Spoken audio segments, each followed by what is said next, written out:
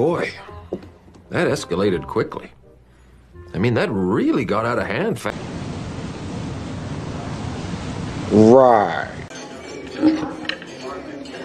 Okay.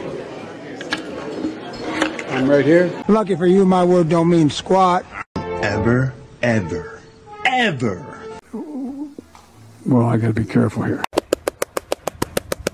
Brandon Judd, the president of the National Border Patrol Council, the main union for the Border Patrol agents, will actually be joining Donald Trump on Thursday. Exactly, you know it. Wait, what did you say? Thursday, for his border visit, and he said he actually did not receive an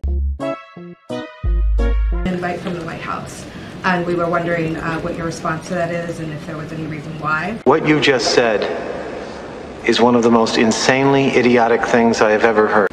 So look, I will have more to share on what Thursday is going to look like. We'll have more to share on who is going to be joining the president. I don't have anything beyond what I just laid out, but it is a fact that the border patrol union did. You kidding me? Indeed support the bipartisan proposal that.